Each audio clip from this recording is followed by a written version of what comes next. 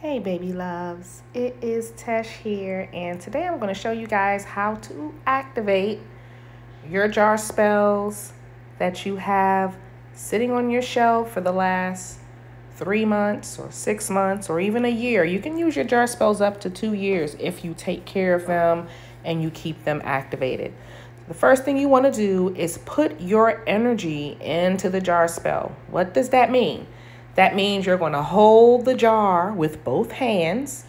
You are going to imagine whatever it is that jar is for. You want to put that in your mind's eye. If it's for currency like this one, we are going to meditate on the currency just flowing in our lives from all angles. If it's for love, if it's for domination, whatever it is, you want to focus on that. Once you do that, you're going to take a tea light, put it on top. You can put some road opener oil on that tea light. That will be beautiful. Just to make sure that the roads are open and clear for whatever it is you're manifesting with the jar that you're working with. Now you light her and you just expect nothing but goodness and wealth and abundance coming from your ritual.